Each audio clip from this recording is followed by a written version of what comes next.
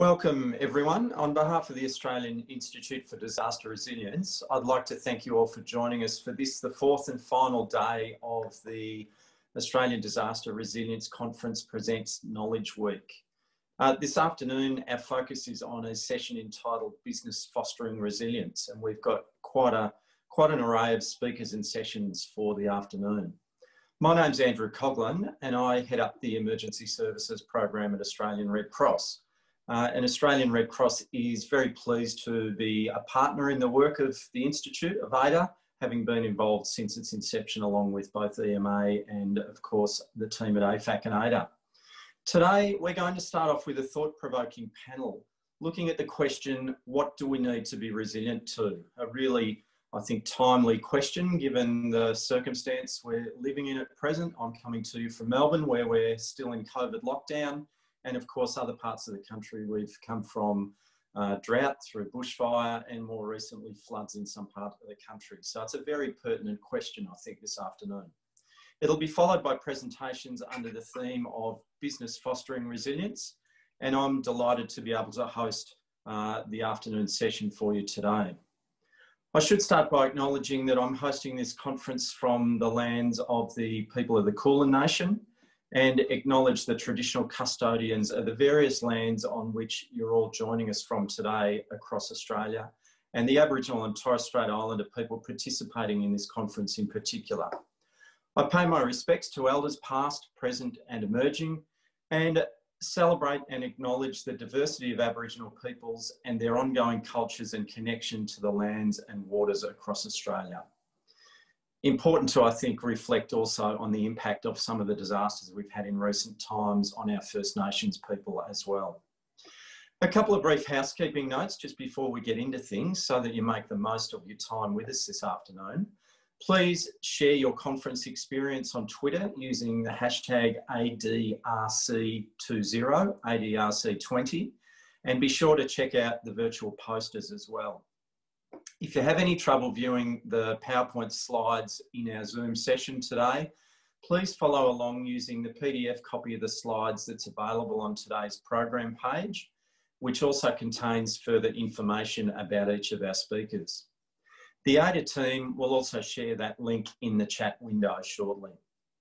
We're using the Q&A feature in Zoom again today for questions for those of you who've been with us over the last few days. So please use that rather than the chat function, and make sure you keep questions and votes coming through during the presentations. We've got time allocated at the end of each of the sessions for some good questions and discussion. So please type those in as we go and as you think of them.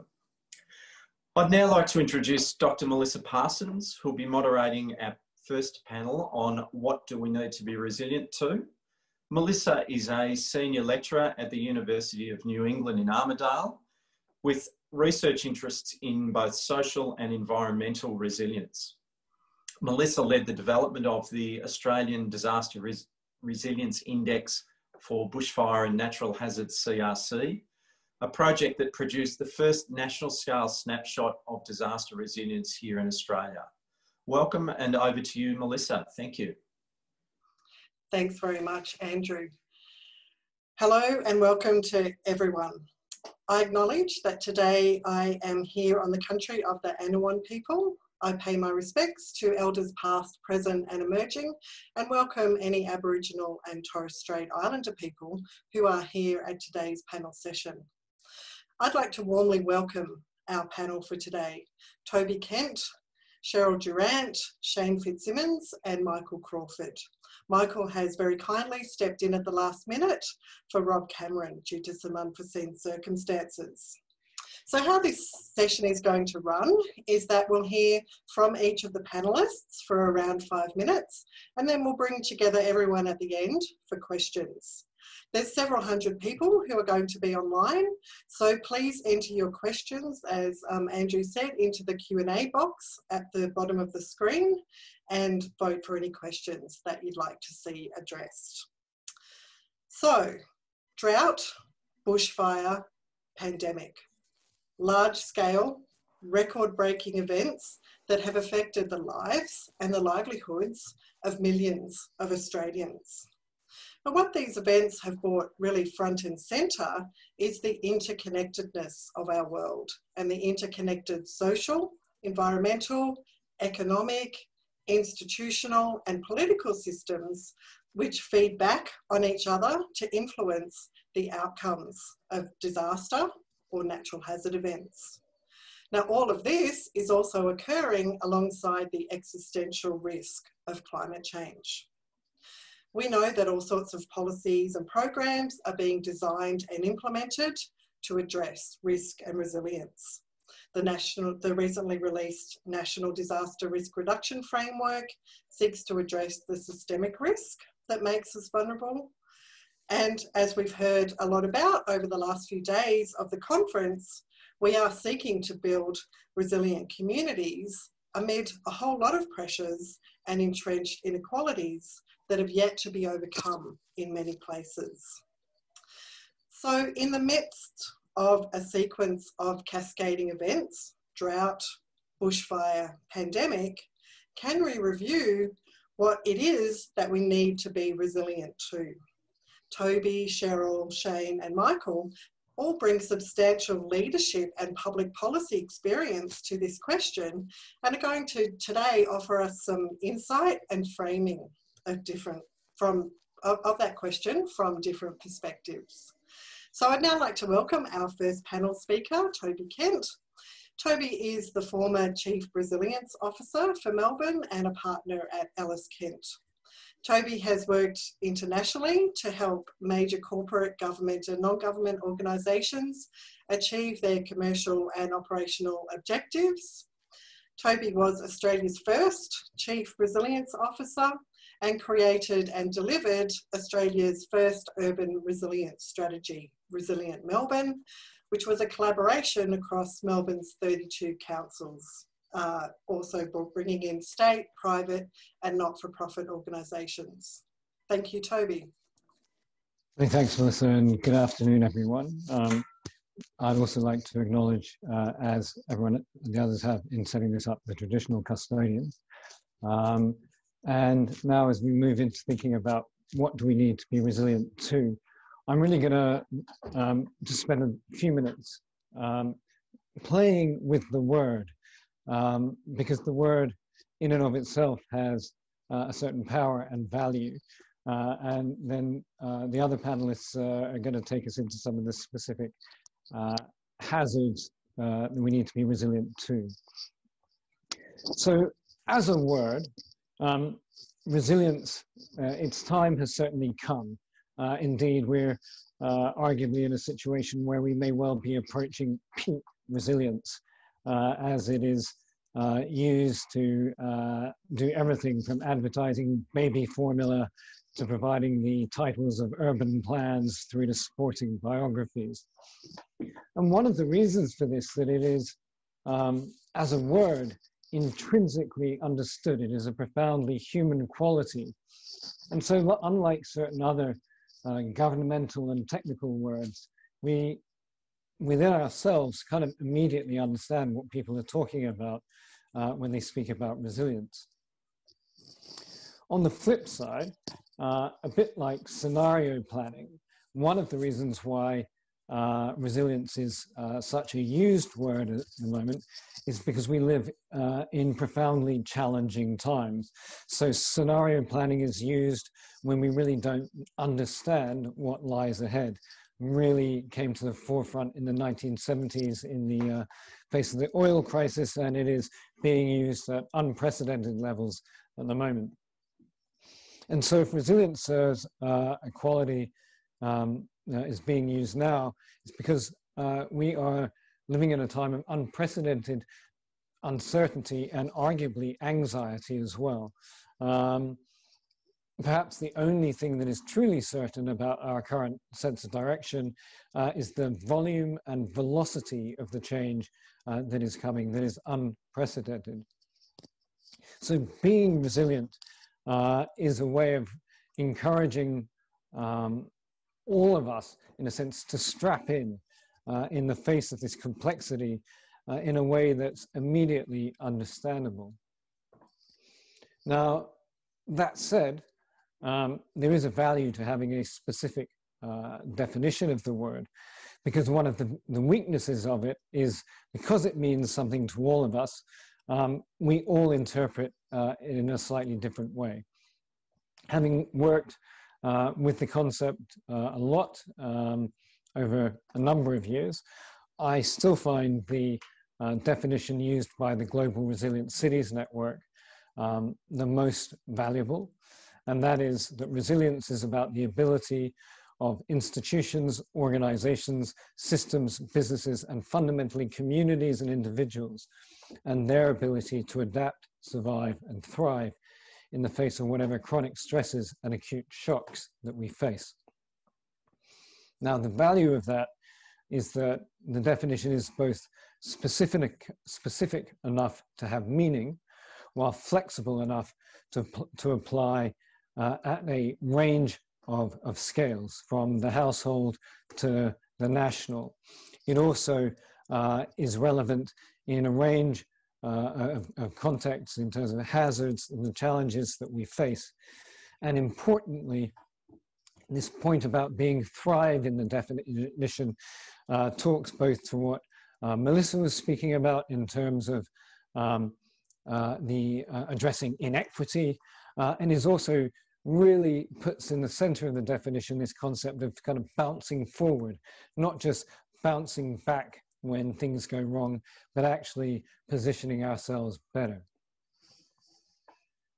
Now, before I kind of use up the final bit of time, I'd also like to just touch on some of the challenges of this concept. Because resilience is something that is fundamentally human, it's also something that we all think we either do possess or should possess. And thus, it becomes a very charged word, a word that can actually be damaging, particularly following events. There are essentially two ways that communities hear the word resilience once they have been impacted by a catastrophic event. Either they are affronted because they feel that they are resilient and somehow that resiliency is not being acknowledged, or perhaps even more damaging, they hear the use of the word resilience as essentially meaning that they are on their own. And I certainly think that during the Black Summer fires, our recent catastrophic fires, that word resilience, which, as I say, can be so powerful as an organizing concept, began to be co-opted and corrupted by some of our politicians. The other thing sticking at the political realm is that in the work that I did, particularly with Resilient Melbourne, people would sometimes say, but resilience isn't always good. Look at our political systems or our development models. They are resilient. We can't change them. That is not resilience. That is a misapplication of the word. That is resistant. Resilience, systems that are resilient embrace change, work with change. They don't resist it. And so quickly touching on the qualities of resilience, there are, as we refer to it in the Resilient Cities Network, 7 qualities of resilience. And I won't go through them all now. Some of them are obvious, like being robust and being flexible. But one of them is redundancy, and that's spare capacity. So in terms of coming back to this question about what do we need to be resilient to, one of our challenges in this space of resilience is redundancy. We live in a world that has championed and fought hard to pursue efficiency, but and that is best exemplified by the world of lowest cost procurement. But resilient systems love spare capacity, and as we see it at the moment, where we have in the past seen ourselves as sophisticated and intelligent, the way that we have shared resources in the firefighting space in particular with our North American counterparts. And now we see that the same interoperability brings with it intervulnerabilities. And so that is something that I think as we get into the guts of what we need to be resilient to, thinking about this, our interconnectivity, both as a strength and as a weakness, is something we need to understand and embrace. So in concluding, the value of the concept of resilience is our willingness and ability to prepare and to be flexible. It's about understanding as well the potentially charged nature of the word and its limitations, which should inform its application in a broad range of situations. In terms of those situations, we'll get into more detail, i.e. the specifics around what we need to be resilient to with the panelists, to whom I shall now hand over. Thanks very much, Toby. Just a reminder to people to please place any questions that you'd like to ask into the Q&A box rather than the chat box, so that we can gather a set of questions to so that the panelists can discuss all those at the end. So I'd like to now introduce Cheryl Durrant, Climate Emergency Strategist. Cheryl has over 30 years experience in the national security sector, including specialist army intelligence and defence capability and preparedness roles. Cheryl led the department's Global Change and Energy Sustainability Initiative from 2013 to 2016 and established the position of the Australian Defence Force's Climate and Security Advisor.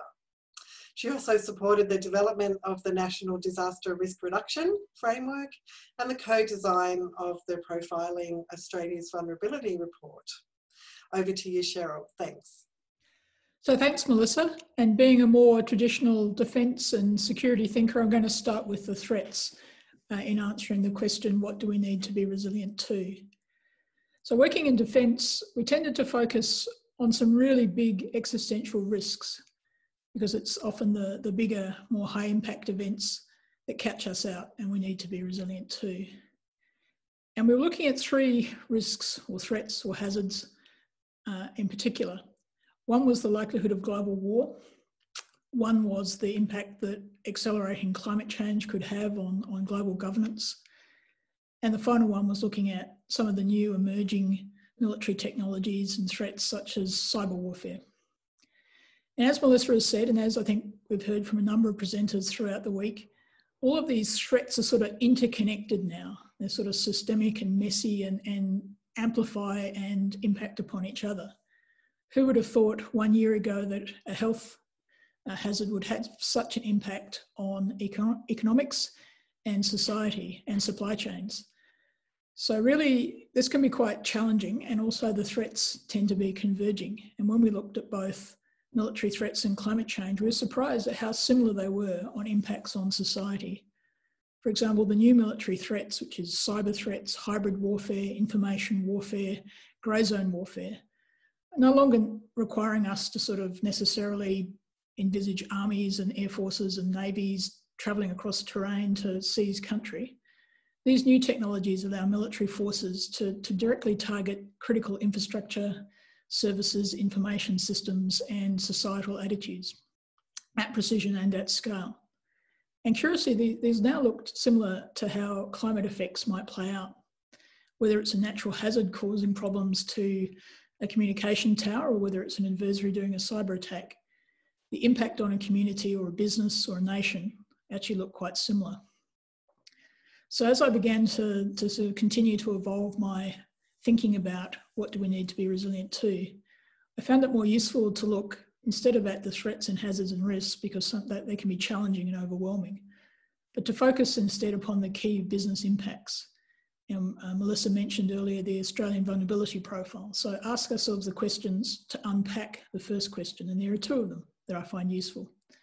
The first is, what do I actually need? And this question can be applied at multiple scales. You can apply it at an individual scale. What do I need? Family, communities, business, regions, towns, cities, nations, or even planets. And the other question is, what makes me vulnerable? And often it's not your strengths, it's the bits that you don't think about. So one of the major pieces of work I led in defence was a study into national supply chain. And the question we asked ourselves then was not how is that impacted by climate change, or how is that impacted by war, or how is that impacted by a cyber attack? But instead we asked ourselves, what would happen if our supply chain was interrupted? So basically global supply was cut off in different time frames, because timing is important. You can be resilient for 2 days, but not resilient for 1 week. So it's critical to think about time. So we got together a group of experts and posed the question, what would happen if Australia's supply was cut off for 1 day, 1 month, or 1 year? And that elicited different answers, which helps us to understand what we needed to be not what we needed to be resilient to. And they weren't necessarily the ones we'd anticipated. We anticipated issues with fuel, because that's a fairly well-known topic in Australia, but we hadn't anticipated issues around wastewater chemicals and their criticality for infrastructure. And the final thing I really just want to mention before I sort of wrap up is this criticality of time, because often we can be resilient in the short term, but create problems in the long term. An example of this today might be, for example, in coastal erosion, which is quite topical if you're living on the south coast of Australia. So you can do some things like pour concrete, which would make your houses and communities more resilient to coastal erosion now, and might for a number of years. But concrete's a very high carbon emitting material. So what you're going to be doing with that is also creating and contributing towards sea level rise in the longer term. So when you're thinking about what you need to be resilient to, it's also critical, I think, to answer the question, what do you need to be resilient when? So I'm just going to wrap up my opening comments there. Thanks very much, Cheryl. So let's move through now, keep going and move to hear from Shane Fitzsimmons, Commissioner of Resilience, New South Wales. I think Shane is here. I just can't sit here. Shane Fitzsimmons was appointed as the inaugural Commissioner for Resilience New South Wales and Deputy Secretary, Emergency Management within the Department of Premier and Cabinet, starting in May this year. This appointment, of course, as most of you know, followed a very distinguished career with the New South Wales Fire Service, spanning over 35 years. So thank you, Shane, and over to you on your take on the question, what do we need to be resilient to? Thank you, Melissa, and good afternoon, everybody. Thank you for the invitation and the opportunity to join and share some thoughts and experience and observations on this very, very important subject. As we've been reflecting on the last 12 months or so particularly, in New South Wales, we've seen communities right across the state profoundly affected by a very debilitating drought. As a matter of fact, the drought ended up certainly priming the landscape and the vegetation for what turned out to be the worst ever bushfire season experienced in New South Wales. The absence of moisture in the landscape, the susceptibility of ignition, flammability and fire spread, particularly across our mountain ranges from the Queensland border to the Victorian border, was extraordinary. Then, of course, as we saw the very unusual and unprecedented weather event finally break up with the monsoonal activity up in northern Australia, we saw then storms and floods impacting communities of New South Wales. And now we've got everybody affected by the ubiquitous nature of the COVID-19 pandemic and all the response activities and arrangements that are necessary to try and save and preserve life. Even in the midst of the COVID-19 pandemic, we've also seen more East Coast lows and additional significant rainfalls, localised flooding and damage as a result of storm and flood events. So in terms of setting that scene, first and foremost, as has been articulated by other speakers, we are talking about communities right across New South Wales that have been affected by not necessarily one major disruption or one major disaster, but for some of these communities, for some of these individuals, for some of these businesses and families and industry sector, they've been affected by 2, 3, 4 or more events that have profoundly affected, disrupted and damaged their way of operating, their way of living, their way of working and functioning as local communities. We know through the research that we have a wonderful culture in Australia, and one of those wonderful cultural traits I've spoken about publicly before is, she'll be right, mate. She'll be right. It won't happen to me.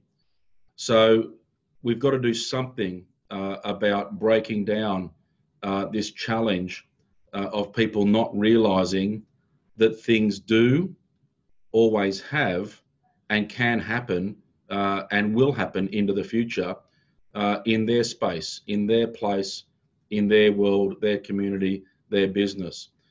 Unlike the drought, unlike the bushfires, unlike storms and floods, the thing that has really brought state, national and global attention is that an event like COVID, no one is immune, no one is isolated from the challenges and implications.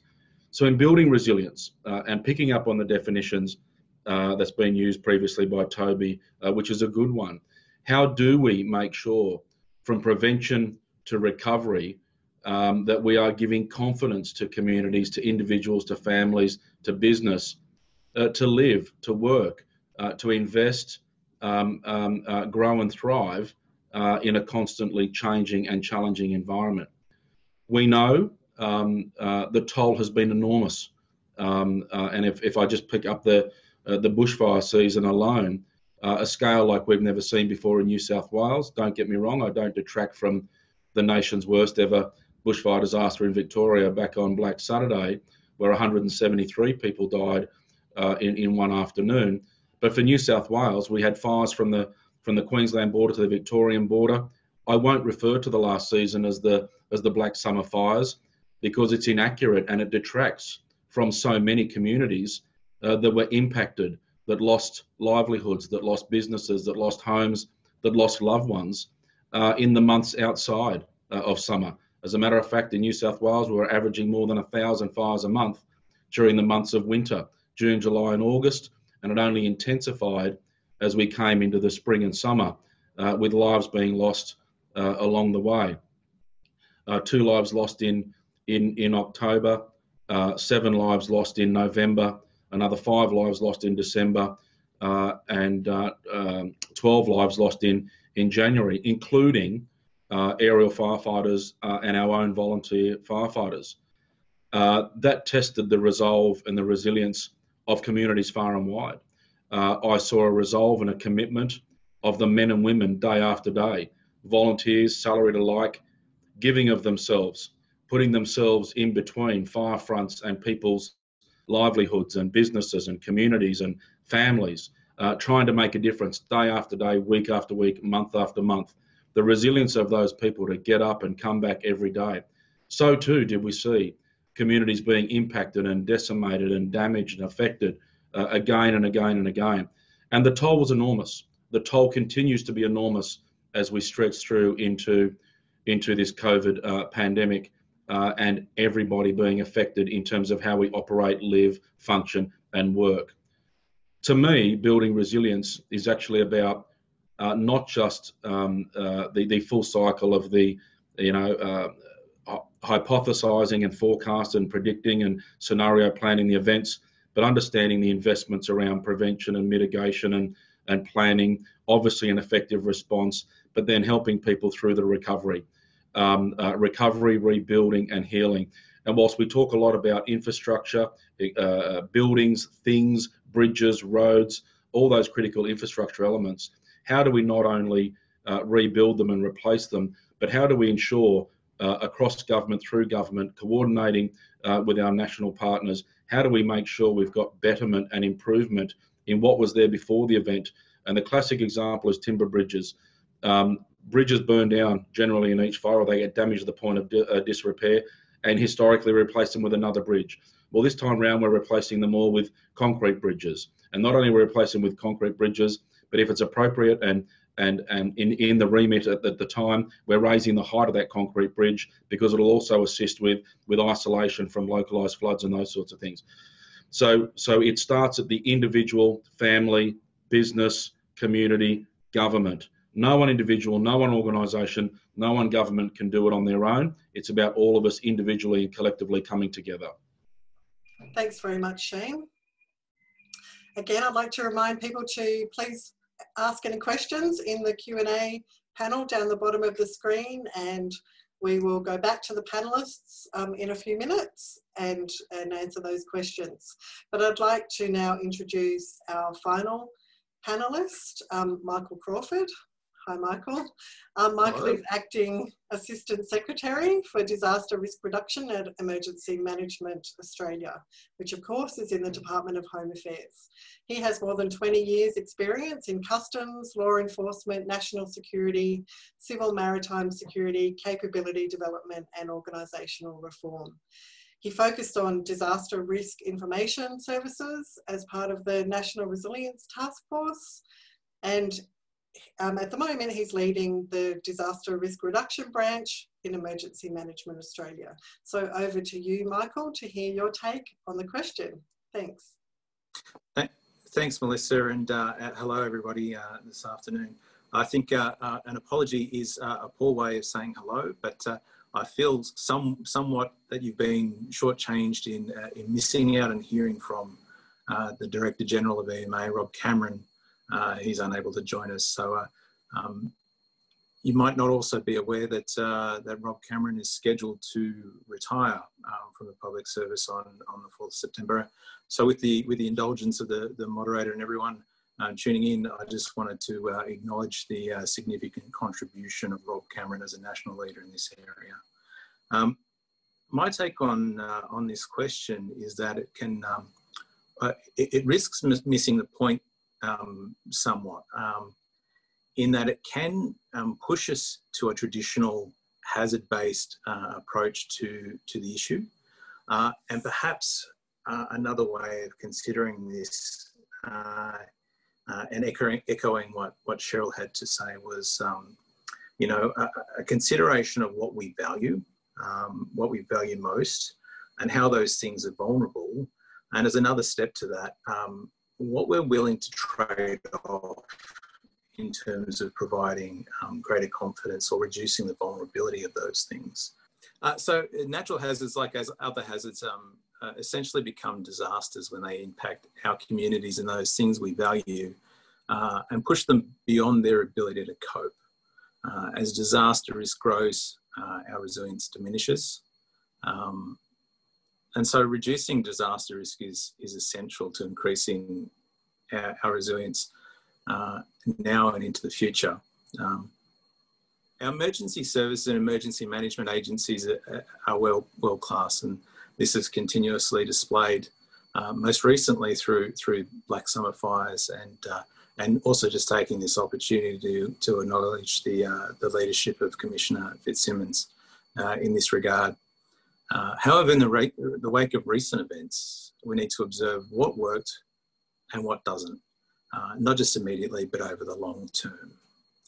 On 30th of June this year, the Commonwealth Scientific and Industrial Research Organisation presented its report on climate and disaster resilience to the Prime Minister.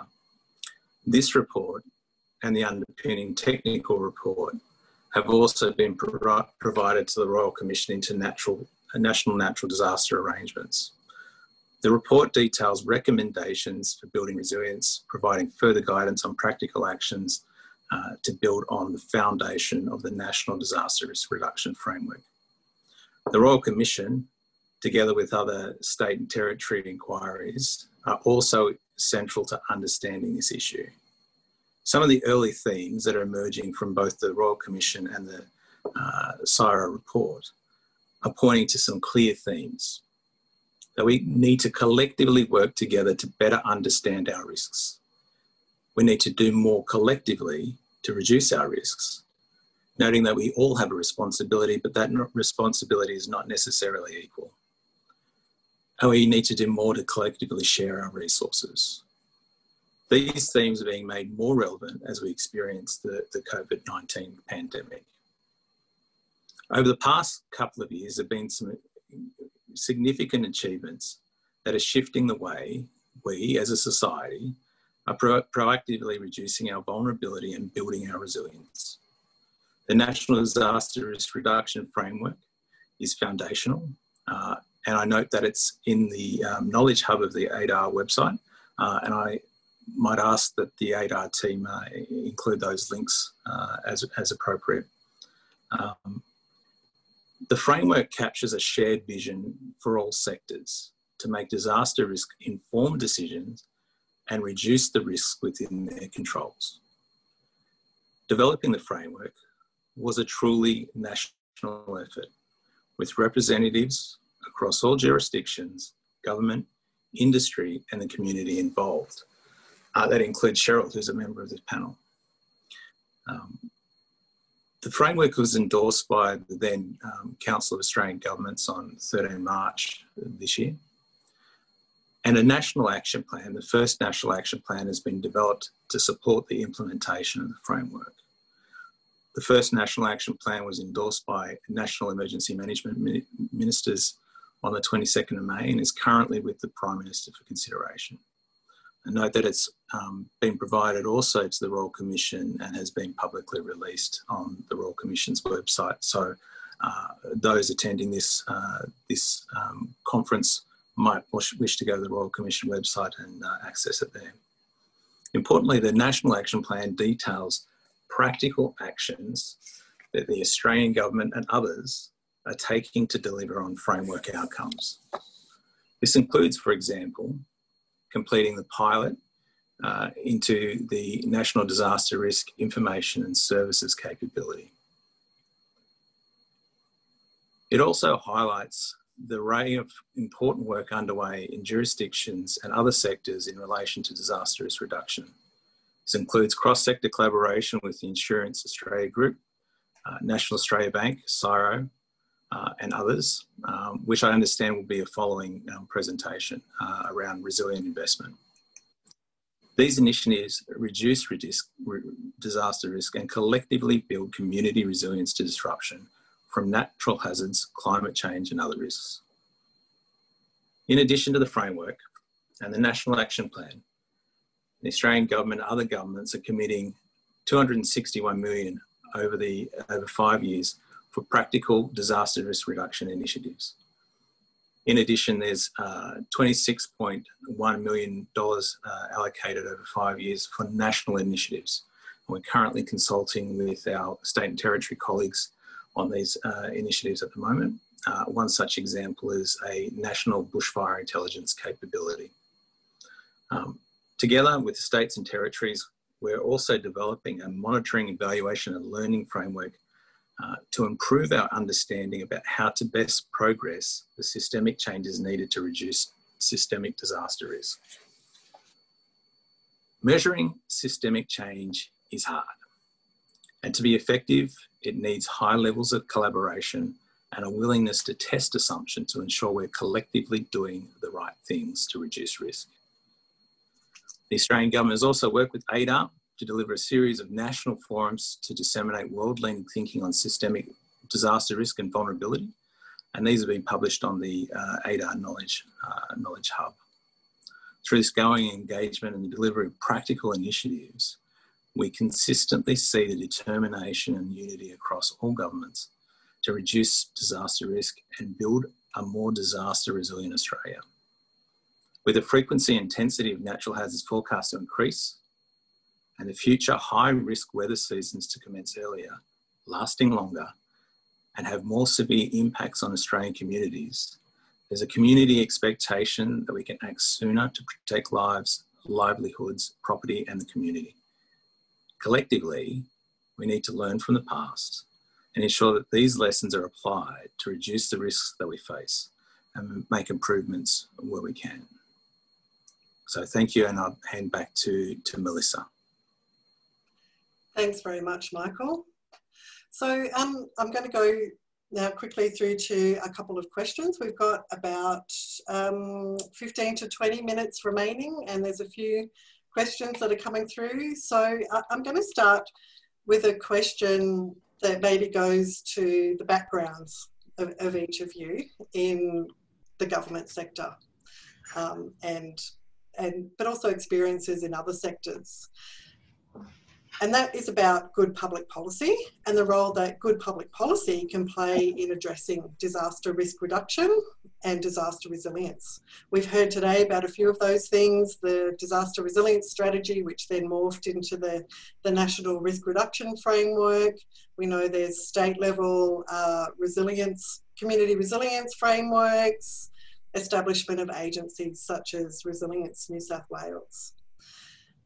How can we use good public policy and good public institutions and strategies as drivers of change for what you've all talked about, and from an academic perspective appears to be quite a radical change that's needed to prepare for the future? So maybe we'll start, I think, with Cheryl on that one. So thanks, Melissa. Certainly the framework I found useful in answering this question is the one that was used in the Australian Vulnerability Report. That was to look at things through the lens of processes, knowledge and values. And certainly the policy piece sits in the process piece. And as coming from Army, which was more a focus on knowledge and action, I really became more to value important policy. And not just for setting the right incentives, but one thing policy can provide or can avoid is the perverse incentives. And so we had some discussion about that coastal erosion and land use. So things like land use, which are not necessarily on the forefront of everyone's mind in a bushfire, are critically important to get right to make ourselves more resilient in the future. And really that change is going to come from a policy setting. So another angle on that question as well is that I think we all need to work on the premise that no policy is effective unless it's got an applicability locally.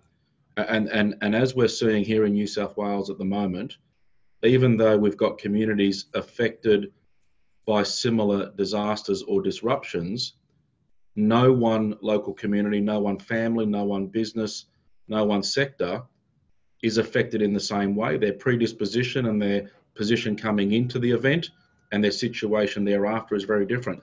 So we've got to make sure that policy is around intent and purpose, but then we've got to make sure that we are absolutely able to provide flexibility and nuance to applicability and effect locally. The best led planning, the best led response, the best led recovery is that which is locally led, providing we are effectively enabling, sponsoring, endorsing and assisting in that local effort. Thanks. Michael. From my perspective, and coming from the Commonwealth perspective, I think it's a question of balancing the responsibilities and enabling an authorising environment. So combining some practical measures that require high levels of resourcing and an aggregation of action at a national level, potentially around things like information, with the governance arrangements that provide the permission of action and some of the incentivized frameworks that allow other sectors to work coherently to an overall objective. Toby. I mean, I think just building what the others have already said, but true resilience is often built in spite of government rather than thanks to government. And I think, Shane spoke about the importance of it being locally led, and I think that absolutely resonates. And yet at the same time, one of the reasons why resilience is such a popular concept at the moment is because our vulnerabilities are shared. And we are all in it together. And so my final point on this which I can say now, the nice thing about being outside of government is I really don't have to make any effort to be diplomatic, is that that given that we're all in it together, and given that climate change and its impacts are such a shared issue, not having a sensible or even vaguely credible approach to climate change mitigation at a national level, I think fundamentally undermines the ability of the national government to have a strong and encouraging position as it relates to a whole range of resilience issues. Thanks. So we're getting a few questions through that all relate to the theme of interconnectedness. So I guess another question that I want to put to the panel is that really, while once these things like that they might have been viewed through different lenses of national security, climate change, pandemic, through a health perspective, and disaster risk reduction through an emergency management perspective, are these now actually all the same problem? And what's your take on how these relationships have developed through time? And we've already heard a little bit about how they seem to be naturally coming back together again as a umbrella public policy issue. Maybe we'll start again. We'll start again with Cheryl. Thanks. Thanks. Actually, my original degree was in history, and I think history tells us a lot, because if you went back 2,000 years, there wouldn't be 25 different variants of government trying to address a policy. So we've had this splintering effect and a very siloing effect as we developed over the thousands of years of human history. And now we're finding big crises where that siloed effect doesn't really work. And so we need to have both a process that integrates local thinking, local knowledge, which a number of panellists have emphasised, but also with expert knowledge as well. And we need to break out of the different silos of home affairs and defence and foreign affairs and trade and health, and bring that group of experts together with businesses, with communities, to try and tackle problems. And how you do that is, of course, the difficult one, because if anyone's been to a meeting with sort of 36 attendees, it's difficult to, Toby smiling there, difficult to get to positive outcomes. But we also have amazing technologies that allow us to network differently and more effectively. So I think we need to bring those modern technologies together so more people can be a shared part of the identification of the problem and the solution. I would somewhat echo Cheryl's comments, probably less eloquently, in that we have to move beyond the current silos. The silos of policy, operational and functional responsibilities are no longer sufficient to address the challenges. I think this is finding those things that we're across the whole economy committed to around a safe, prosperous and secure Australia, and finding the mechanisms that we can work up and down and horizontally from local to national and across the different sectors, and finding the mechanisms for inspiring and aligning effort and making complementary contributions to action. Thanks. Shane, interconnectedness and Yeah, thank you, Melissa. So in a way, that's really underpinning the establishment of Resilience New South Wales. So Resilience New South Wales has been established as an executive agency in the Department of Premier and Cabinet, very deliberately so, to ensure that there is a reach right across government. We are not attached to one department or a subset of one large agency, reaching right across government through the policy instruments and the legislative frameworks, is to have reach and connectedness with local government, local community, and certainly in our capability frameworks, a big investment with industry, business, and relationships across our jurisdictional borders, but then also the conduit to the national arena where we can influence and connect the mechanisms and the frameworks to that local delivery. So absolutely, it's fundamental. And even with the recovery effort we've got going on now, the largest recovery effort we've ever experienced in New South Wales, we have got dozens of stakeholders from across government, industry, business, collaborating together, working together, defining local recovery plans, state recovery plans, to ensure we're trying to buy in that community profile relevant to each given area, but sharing the experiences and sharing the investments and the supplementation to give effect to what they need and when they need it and why they need it.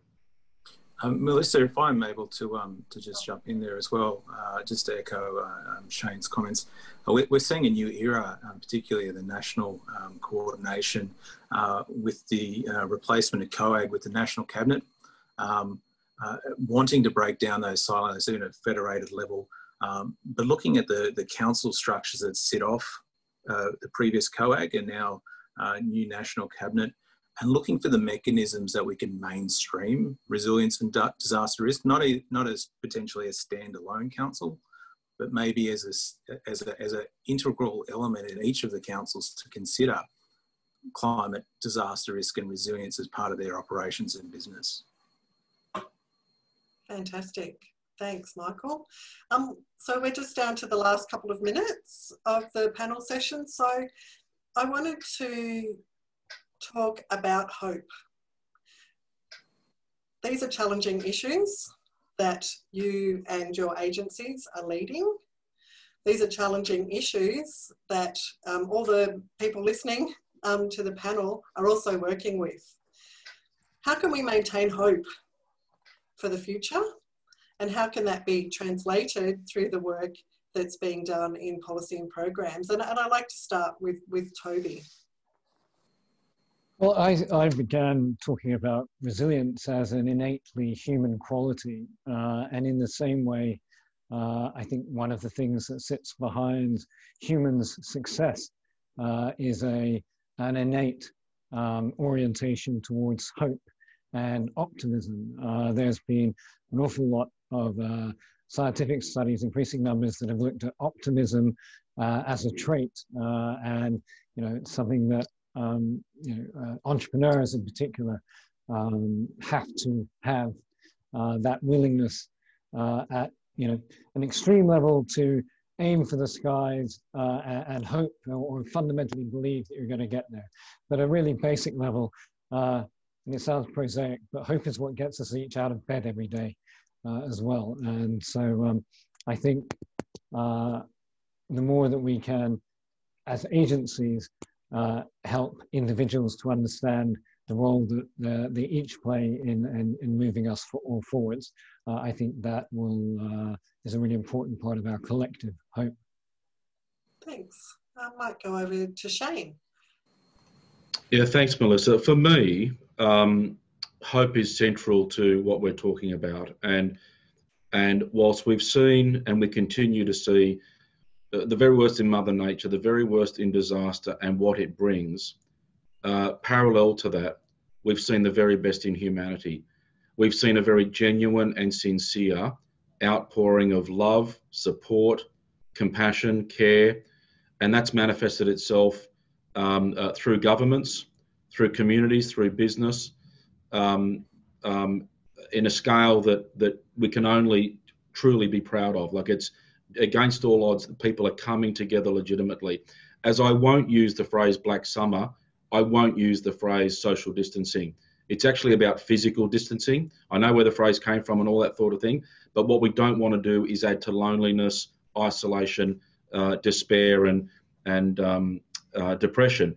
So the hope is, don't get me wrong, you've got the moronic element that pop up in our news feeds every now and then about they're in denial and they're refusing to do things, but that's not the mainstream people. People are genuinely in this together. They are seeking to individually, at a family level, at a community level, at a workplace level, pull together, work together, and we've got to reinforce that no matter how tough things get, no matter the damage toll, no matter how the tragedy, that individually and collectively pulling together, No individual, no government, no organisation can do it alone, but together we can. And there's a true sincerity in the investment and the commitment to making a difference, coming out of all this the other side, not just like we were, but something different, something stronger, something more capable to prepare ourselves for the next one and deal with that, respond to that, and recover from that. Healing is the big thing. Reaching out and looking out for each other, that's what gives us hope. Thanks. And we've just got a minute or so left. Thanks for that, Shane. So maybe we'll just go to Michael, and then we'll finish off with Cheryl on hope. I suppose just, yeah. Thanks, Michael. I suppose just quickly, well, what's the alternative if there's no hope? Everybody has joined this this session not because they thought it was hopeless, but because they have hope and they want to affect change. And I suppose my last reflection would be, even in adversity, there's opportunity at a personal level with COVID and having lockdowns. There's a rediscovery potentially of family values and a connection with family, and at a higher level, the impacts for our economy, providing the opportunity to retool and refocus and to build something new. So that's my 2 cents. Thanks. Cheryl. Well, I think Shane actually made an excellent response. It's those small acts of human kindness and cooperation that is certainly inspiring. But I think sometimes we focus too much on hope, that there are other virtues such as joy and grace, which we can find in a blue sky or in the regeneration of forests post the bushfires. And I think we focus too much on the bad things. And I think we can find hope everywhere if we go looking for it.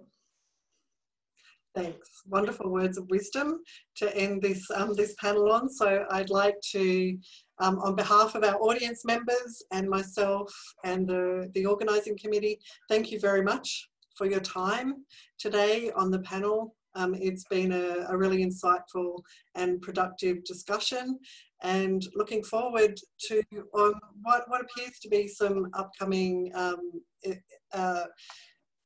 innovations in the policy and public program space. So thanks again for your time today, and I'm going to, I believe, hand back to Andrew Coughlin, who will then take us into the session coming up at 2 o'clock. It's just disappeared from my screen, so I'll hand you back to Andrew Coughlin. Thanks very much. Thanks, Melissa, and a big thanks to our panel. A virtual round of applause, if we could. I think some fantastic insights there, drawing on very different perspectives, people from different levels of government and beyond.